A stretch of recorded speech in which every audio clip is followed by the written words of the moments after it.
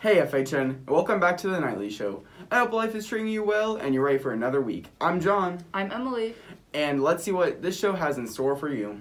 This week we got Parker's FHN Face-off, a science experiment by Ben and Will, Marina's Man on the Street, and Daniel's review of a Brockhampton album. But here's Jenna first with the weather. Hello everyone, I'm Jenna and this is the weekly weather. This week our temperatures in the mornings will be ranging from 54 to 66 degrees. In the evenings we are once again dropping down into the upper 30s and low 40s. We're looking at partly cloudy skies Monday through Thursday with a 44% chance of rain on Friday. This week our pollen count is once again moderately high with tree pollen and grass pollen causing the most discomfort for everyone who has allergies. To avoid your allergies, refrain from sniffing pretty flowers that you might see in flower beds or out on the streets. I hope you all enjoy your week, and I'll see you again soon. Thanks, Jenna. Looks like we can be expecting some typical spring weather. Hopefully the weather stays good enough for you to enjoy the full pink supermoon happening on April 26th. The moon is supposed to be a lot brighter and bigger than usual. Make sure you check it out if you get the chance. Yeah, and moving away from our natural events and into sports, we've got Parker talking about boys volleyball in this week's FHN Face-off. What's up everyone, I'm Parker Smith bringing you another episode of FHN Face-off.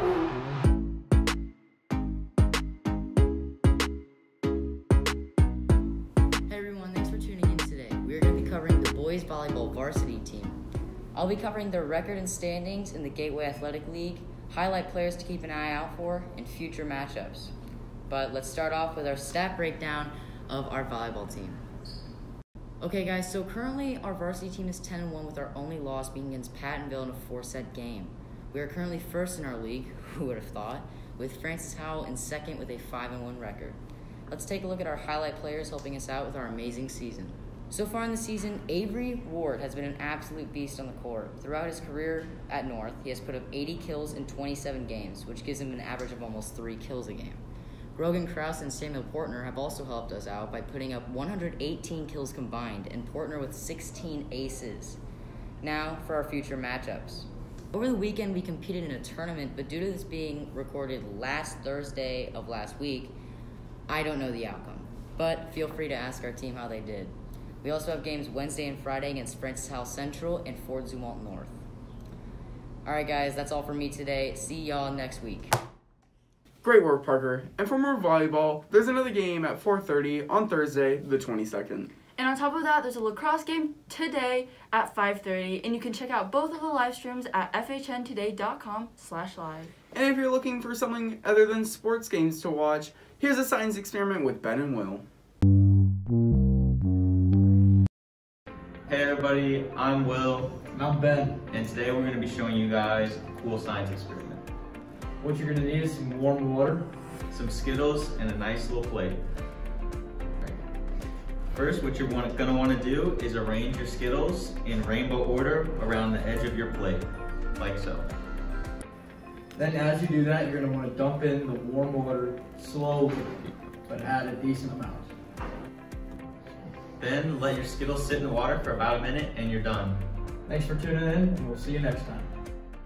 That experiment was really cool. I'm going to have to try that out for myself sometime. Thanks, Ben and Will. Next week on April 27th, 28th, and 30th, color guard auditions are happening in the small gym, 5:30 to 9:30. You must be there all 3 dates, but make sure to come out if you want to try something different. Is a hot dog a sandwich? Up next, Marina Williams brings us some of these seriously difficult questions to answer in this next segment. Hey guys, it's Marina, and today I'm going around the halls at FHN for some controversial food opinions. What is your name? Devin Alexander. How do you feel about pineapple on pizza? Pineapple on pizza is disgusting. It's too sweet. And do you eat macaroni with a fork or a spoon? I eat macaroni with a fork. Cool. What is your name? My name is Riley McBride. How do you feel about pineapple on pizza? I've tried it once and it was okay, so, eh. And do you consider cereal to be soup? No. Cool. What is your name? Julian. How do you feel about pineapple on pizza? I think it's pretty alright. I've personally never had it, but I think anyone who likes it should be able to like it. And do you consider cereal to be soup? No. My name is Mr. Edwards. How do you feel about pineapple on pizza? I'd rather not have it. Okay, and do you think vegans should be able to eat animal crackers? Absolutely. Awesome. Okay. What is your name? Brenna. How do you feel about pineapple on pizza? I think it should not be. Okay. And do you consider hot dogs to be tacos or sandwiches? Both. Thanks, Marina. I'm glad someone is taking a look at the things that really matter. And you know what else matters? The AP exams are coming up on May 3rd, so make sure you've been preparing and studying for those as they come up soon. Looking for some new music to listen to while you pretend to study for your exams? Well, Daniel's got just the thing for you with the review of the Brockhampton album. Rapid Record Review. I'm Daniel Bridgeman, and today we'll be talking about Roadrunner, New Light, New Machine by Brockhampton.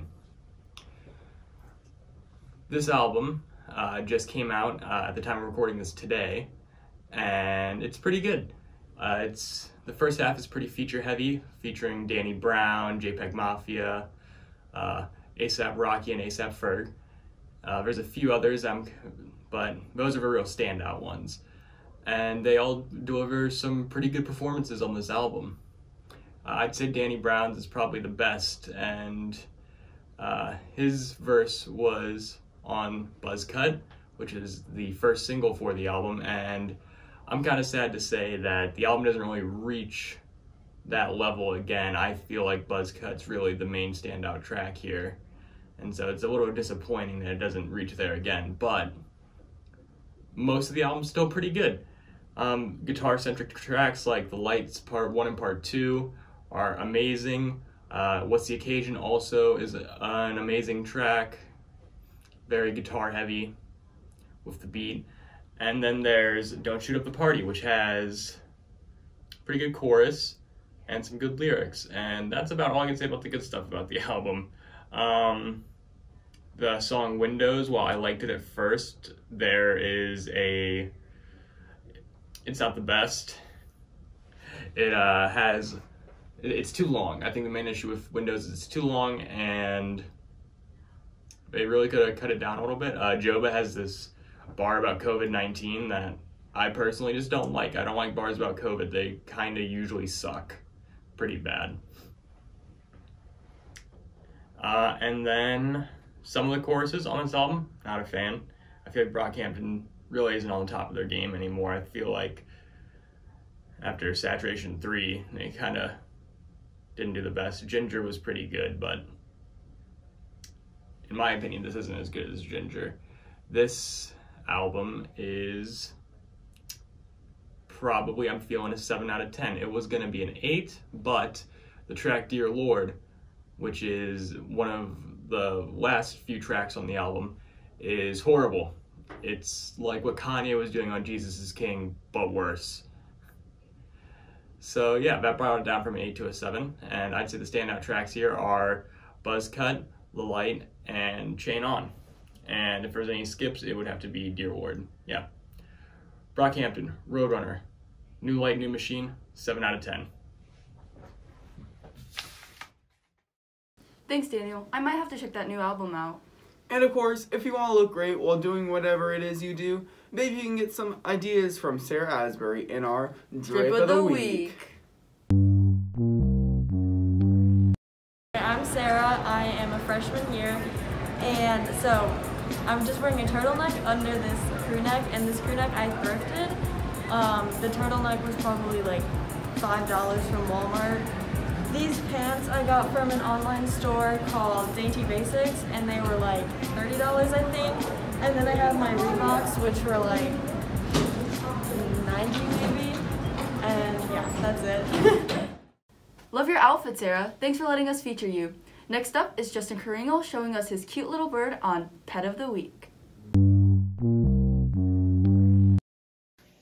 Hi, my name is Justin Caringal. I'm a senior here at North, and here's my pet bird, Becka. My family has guinea pig and fish, but this is our oldest animal, our oldest pet. We got her April of 2013 when she was only 6 months old.